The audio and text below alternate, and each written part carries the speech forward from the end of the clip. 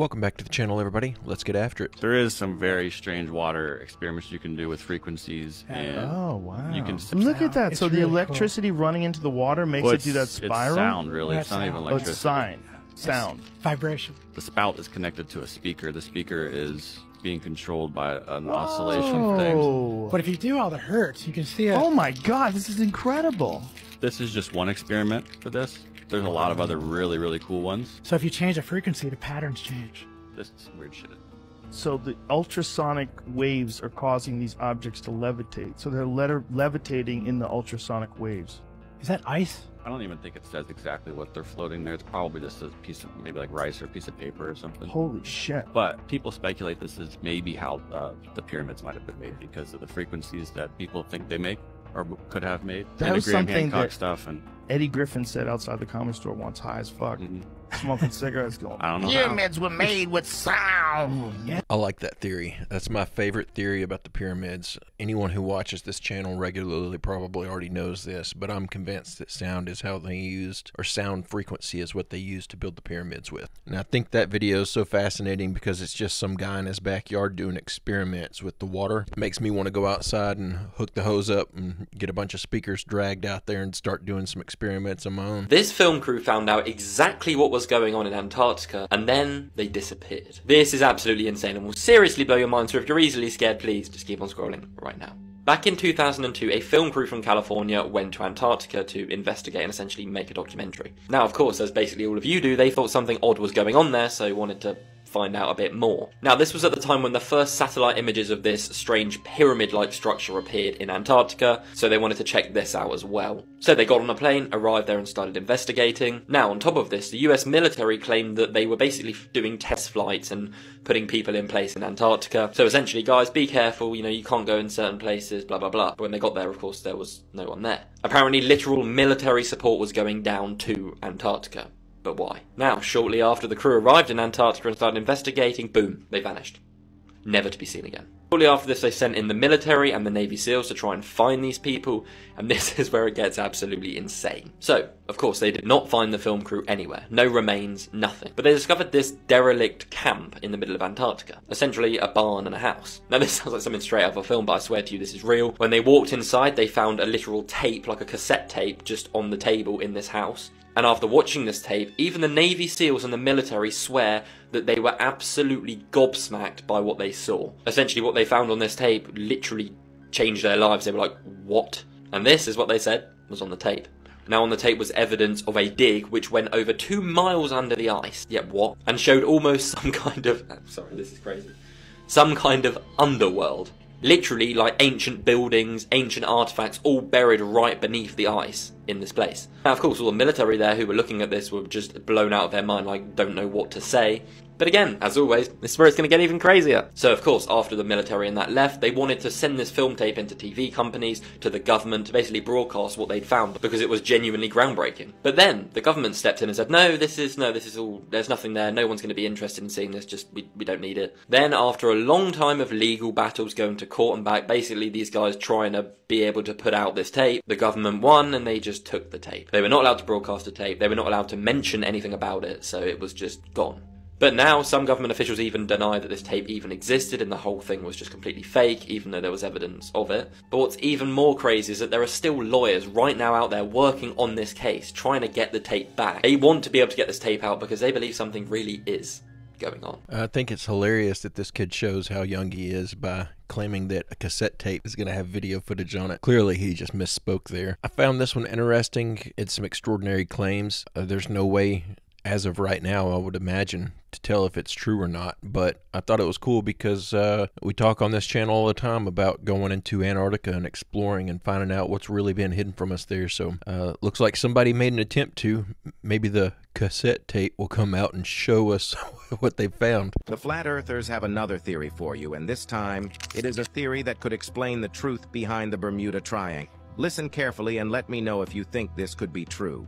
It suggests that all of the theories surrounding the Bermuda Triangle are false, and that there is no curse or aliens there that are pulling in all the ships and aircrafts that fly over the area. All these theories have been purposefully created as a cover-up for what actually goes on there, and to keep people away from the area. People who believe in this theory are convinced that the Bermuda Triangle is where rockets that have failed to break the firmament land.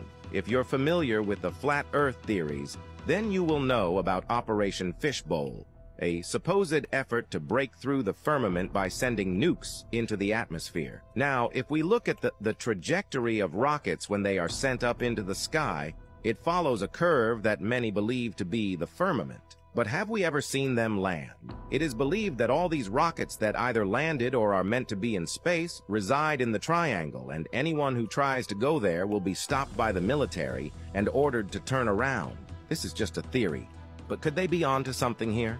I feel like this one can't really be true because we haven't been shooting rockets since the start of the Bermuda Triangle. We've had ships going down there for hundreds of years. We haven't been firing off rockets for that long. Have you heard about the strange events happening along the drying Euphrates River? The Euphrates is one of the longest rivers, located in the Middle East, but it is rapidly drying up. Large stretches have become nearly completely dry. Where it's drying, explorers have discovered bizarre caves and caverns underground that were previously submerged. Strange sounds have been reported echoing from within, like screams of unknown creatures. But here's the scary thing. The Bible was written over 2,000 years ago and predicts the Euphrates drying up.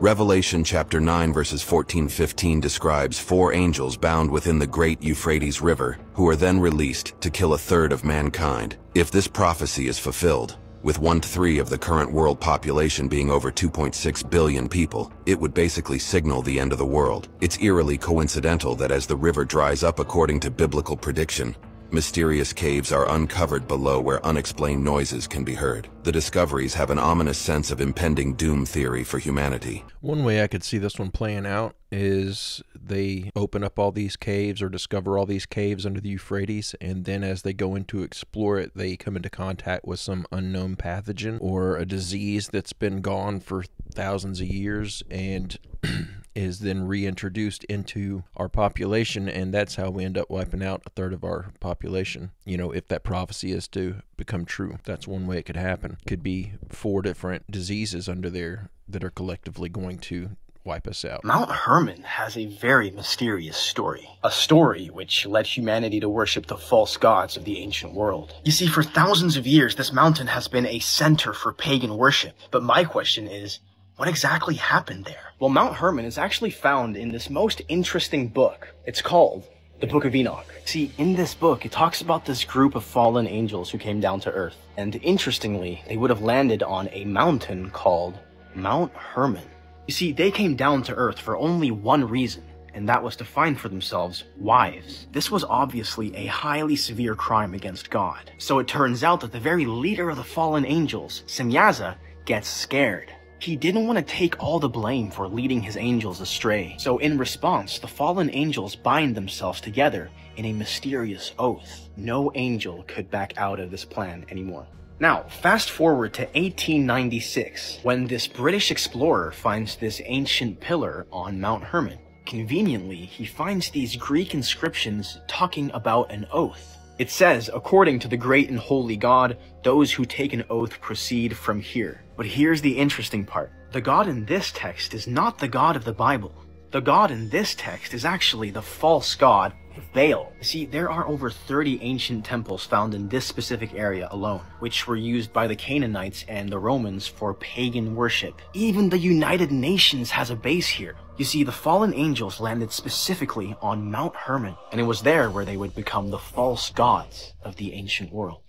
So my copy of the Book of Enoch is still on its way from Amazon. If anyone has read it, could let me know down in the comments section. Does it go into detail about the name of the mountain that the angels descend on, and is what this guy's saying accurate? I love watching stuff like this, but it's really hard for me to know if the guy's got a skewed interpretation of what he's reading or what, because I haven't been able to read it myself. So if anyone could let me know down in the comments, I would appreciate that. In 1994, a man named Robert Bauval leased his book book called The Orion Mystery, where he outlined his theory that the 3 pyramids of the Giza Plateau may actually have a deeply rooted connection to the Orion constellation, more specifically, the 3 stars that make up Orion's belt. He points to the fact that when viewed from above, the size of the 3 pyramids, along with their positions relative to each other, are an exact mirror image of Orion's belt. Additionally, when you look out of the southern shaft of the King's Chamber on the equinox, the shaft points directly towards the belt of Orion. But not in present day, this only occurs if you wind back the skies exactly 4,500 years, right around the time when the Great Pyramid was built. Ironically, this same phenomenon is found across the globe in the pyramids of Teotihuacan, Mexico, where the layout of these Mayan pyramids from an aerial view closely resembles both Orion's belt and the Great Pyramids of Giza. And when you take all of this into consideration, along with the unanswered questions regarding how the pyramids were built, you have to ask yourself, if the Great Pyramid of Giza wasn't a tomb, then what the heck was it? Because whoever built both of these sites across the globe in ancient times clearly were influenced by the same information. One insight into this question may lie in the research of an electronics engineer and inventor, Joe Parr, who started studying the electrical, magnetic, and radioactive properties of the Great Pyramid from 1977 to 1987. Joe believed that given the shape of the pyramid and the inherent electromagnetic properties of the limestone and quartz that it was made of, the pyramid itself might have a detectable energy field around it. The only problem is that if one existed, it likely wasn't strong enough today to have any inherent function. That's why one day he built a smaller scale model of the pyramid in order to do an experiment where he would send an alternating magnetic current through it to try to strengthen this field. And when he did, something very interesting happened. The pyramid started to form an energy bubble around it that was essentially a force field blocking out any external forms of radiation, including gamma rays. Intrigued, Parr then decided to take the experiment one step further, this time by placing a centrifuge inside the center of it and spinning it at a very high rate to try to amplify the strength of this bubble. And when he did, once the bubble fully formed, the pyramid started to become weightless and levitate. Now here's where the experiment took a mind-bending turn. The orb of energy eventually became so strong that while levitating, the pyramid itself seemed to phase shift out of sight altogether before then reappearing embedded into the walls of the room where this experiment was happening. A result that led Parr to believe that given the right conditions, structures with a pyramid shape had the ability to enter what he called hyperspace, allowing it to pass through physical objects. And over the course of these experiments, Parr also made note of the fact that the time of year specifically seemed to have a direct effect on the strength of the bubble that was formed, being strongest around mid-December, or more specifically December 12th through 16th. Something he found had to do with the natural flow of charged particles coming out of the sun that the Earth would naturally pass through as it orbited around the sun. Ironically, it's exactly during those dates that the Earth, the sun, and Orion's belt form a perfectly straight line, a finding that Parr documented in his research at least 7 years before Robert Bauval's book The Orion Mystery ever came out.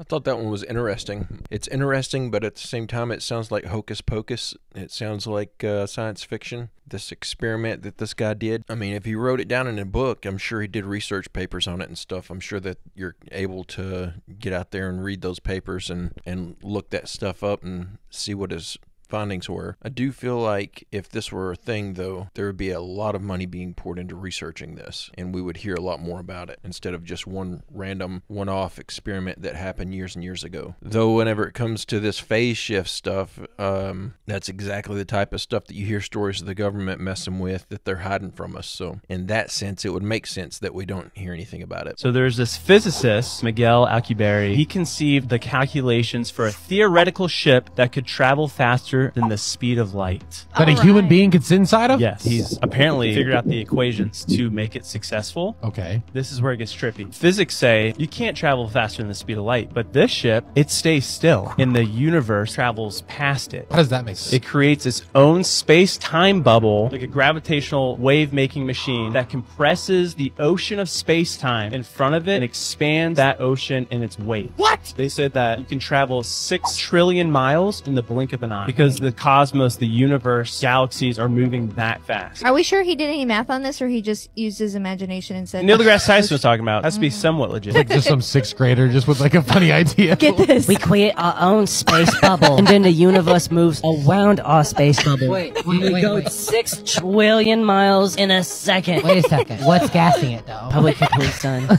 So towards the end of this video, we're actually going to hear Neil deGrasse Tyson speak on this. I just wanted to throw that in there. This was the first that I'd heard of it, was from that podcast. Hearing it, at first I thought oh, this is bullcrap. As much as I don't like the guy, if Neil deGrasse Tyson thinks it's true, I don't see him as the type of person who is going to risk what's clearly important to him, his reputation, in order to help promote some pseudoscience. If he thinks that it's pseudoscience, I don't see him out there promoting it. So I thought it was interesting specifically for that aspect. Photographs all appear to have been taken on a professionally lit soundstage, which could have easily been part of their billion-dollar simulation project. And when you compare scenes from the Apollo moon landing footage with scenes from Stanley Kubrick's 2001 A Space Odyssey, there is strong evidence that the exact same technology was used. In the late 60s, a state-of-the-art front projection system developed by Scotchlite allowed Kubrick to simulate expansive backgrounds by projecting them onto a large screen made with small glass beads. The giveaway for this cinematic trickery is that the foreground must always hide the bottom of the Scotchlite projection screen in the background. In order to do this, the bottom of each set needs to have a complete horizon line between the set in the foreground and the screen in the background. And we can see this signature in all the Apollo images. We can also see light refraction off the glass beads in the Scotchlite screen.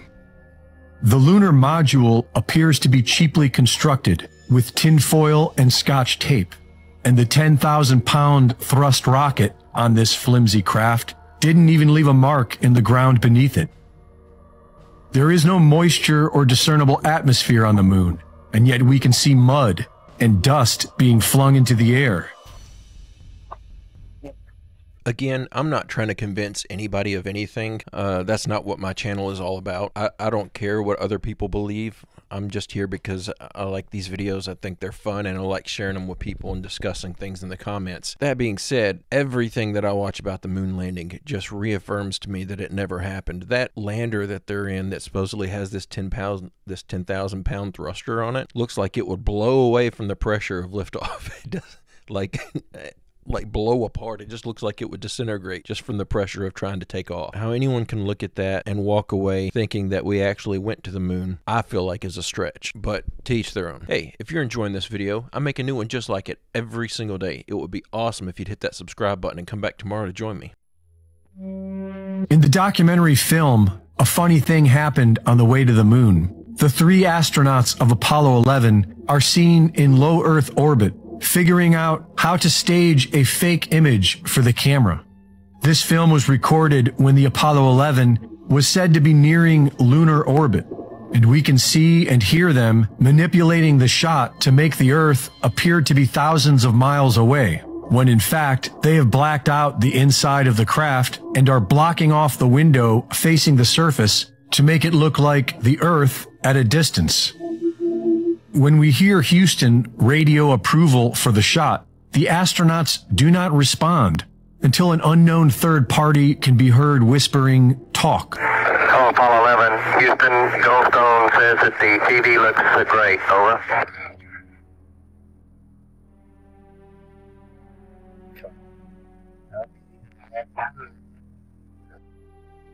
The astronauts are told they are being pre-recorded and edited for a subsequent live broadcast. Buzz Aldrin explains how they shut out the sun to achieve the illusion of the one window being the Earth in the black of space. And with direction from Houston, they get it to look right for the camera. We then hear the portion meant for the public, with Neil Armstrong claiming to be 130,000 miles from Earth and describing a single camera pressed up against the window to achieve the shot. But in the unedited footage, we see objects passing between the camera and the window. We see a work light in the dark. And finally, when they are done with their hoax, the final few frames reveal the truth.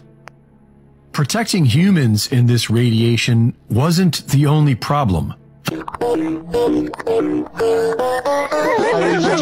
That one is a little harder for me to follow exactly what they're claiming is happening. I know It's obvious there's something screwy going on with the way that they're trying to get that shot, and that they're not being completely honest with us on how they're filming it. Not as convincing as the actual footage of the moon landing being fake. Not to me, at least, but still interesting. Standing in the spotlight. The high-end Hasselblad camera had no protection against radiation, and there is no explanation as to how it was able to take photographs in negative 200-degree weather with a constant bombardment of cosmic radiation.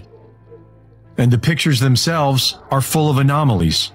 According to the official story, the only external light source was the sun. But in all these photographs, there appears to be only artificial light, hot spots, and fall-off areas, when it should be as bright as a desert on Earth.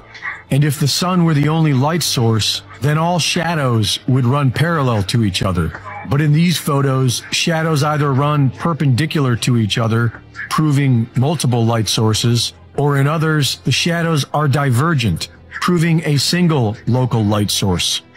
Shadows created by sunlight have a sharp edge. Shadows created by artificial light have fuzzy edges.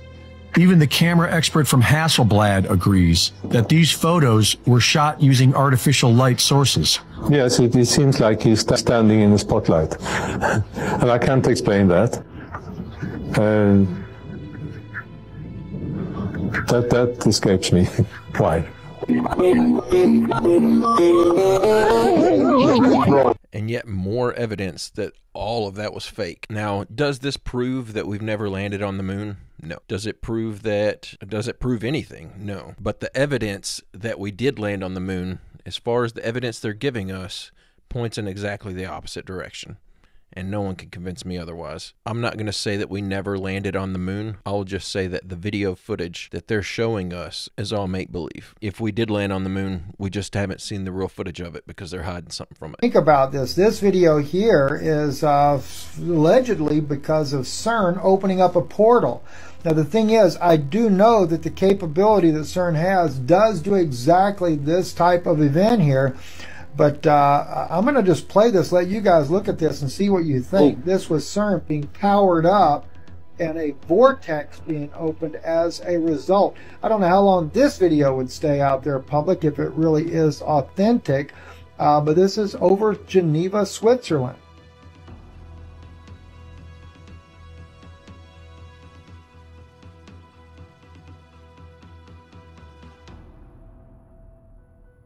You can only imagine. You go to playing. Seen that?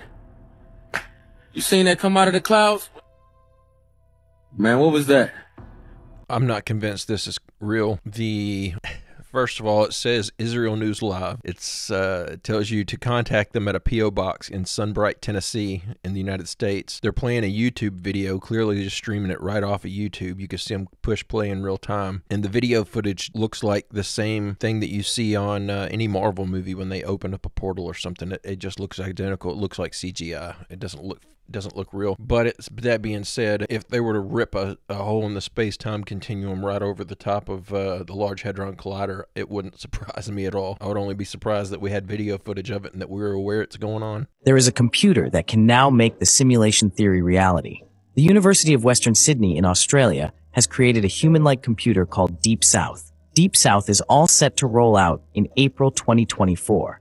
It uses what they call neuromorphic engineering, which is a technical way of saying it copies how our brains work. Our brains can do a lot of things at once, and Deep South can do the same. It's like having a bunch of little brain cells that talk to each other extremely fast. One interesting aspect about Deep South is that it doesn't consume a lot of power. Our brains are extremely efficient, using only 20 watts of power to do trillions of operations per second, and neuromorphic computers use about 10% of the energy of conventional computers, which is also extremely energy efficient, so it's quick and compact. Imagine being able to put this type of technology into a humanoid robot and giving it AI capabilities. The reality of having a true human-like assistant is right around the corner. With the ability to create brain-level simulations, it may allow for the creation of a simulation so realistic that it can trick the brain into believing the simulation is real. Are you excited for Deep South? Would you get a human-thinking robot assistant? Let us know in the comments. I think I would get a human robot assistant if it was much slower than me, both physically and mentally. I don't want something that can outperform me and outthink me. I want something that is there to assist, something that can come partially up to my level of capabilities. I don't want something that can overpower me physically or mentally. You know, that just seems like a recipe for disaster. It seems like at that point, if you've bought one of those things that's, you know, physically stronger and faster than you, mentally faster and stronger than you, if you're buying that and bring it in your home, I don't think you should even be able to sue Tesla whenever that thing overpowers you and decides to kick you out and replace you as the head of the household. At my age, which is now 73, I can't avoid being aware that my time on this planet is limited. My work, my studies, my experiences over the years have left me with absolutely no fear of death. I do regard it as the beginning of the next great adventure. What do you think that is? When you say the next great, where are you getting this belief from, and what do you think it is? It goes back to a near-death experience I had in my late teens, massive electric shock. I left my body, was up around the light, saw myself slumped on the floor, and then I came back into my body. But from that moment, I doubted whether I am just my body, or whether there's more to me than that, more to all of us than that. Ancient Egyptian ideas about this realm being a theater of experience where we come to learn and to grow and to develop. We're obliged constantly, every day, to make choices, and those choices define us. Yesterday, after I made the comment about the whole energy cannot be created or destroyed thing, and so will always be here, someone messaged me asking me to go into more detail about my thoughts on that, and that's why I put this video in here, because I feel like it relates in a sense. If we know that energy cannot be created and cannot be destroyed, then you've always been here and you will always be here in some form. That's why whenever I say I'm not worried about dying or what happens next, it's just, you know, are you here right now? Yes. Is everything all right? Yeah. So all of the time that predates your existence in this reality, you were okay and everything worked out fine for you to get to this point. So everything will continue to work out fine and be okay after this point. And so that's kind of my mentality, that's kind of my mindset whenever I think about death is, it's just the next adventure. It's just the next thing that's going to happen. I don't know what it is, but I didn't know what this life was before I started it either. And I'm enjoying the hell out of it. So no reason to believe that the next one will be any different. Is it possible to build a ship that could break the cosmic speed limit? A mathematical physicist, Miguel Alcubierre of Mexico, inspired by the original Star Trek television series, conceived the calculations for a ship that could theoretically travel faster than the speed of light. If successful, it could cut the travel time between our sun and this distant star system down to a single year, or even less. But wait a minute, isn't it a cardinal rule of science that thou shalt not travel faster than light? It is. But here's the thing about the Alcubierre drive. It doesn't move. The cosmos does. The ship itself would be enclosed in its own space-time bubble, where it needn't violate any laws of physics. Harold White of the United States ironed out some of the kinks, such as prohibitively enormous energy requirements to fly it.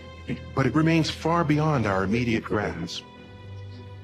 The Alcubierre drive ship is a gravitational wave-making machine that compresses the ocean of space-time in front of it and expands that ocean in its wake. Jet skis for joyriding through the galaxy and beyond. An advanced version of our Alcubierre drive could do 600 trillion miles in the blink of an eye. So again, if that guy's claiming that there's some truth to this theory of this ship, then I believe it, because I don't think that he would risk his reputation to talk about it if he didn't think that it was true. I think that's absolutely fascinating. I actually did a little research on this, and if what I read is true, then Elon Musk is actually in talks with this guy about potentially developing out this technology in the future, about taking some of the first steps to get there. From what I read, they don't think that it'll happen in our lifetime, but that the research could be done now to give them the building blocks in the future. So very, very fascinating. Well, guys, that's the end of this video. I'm going to call it quits here. I hope you enjoyed the clips that I put together for you today. I enjoyed sharing them with you, and I will be back here for the next one tomorrow. If you all have an amazingly safe and wonderful day, I will see you tomorrow.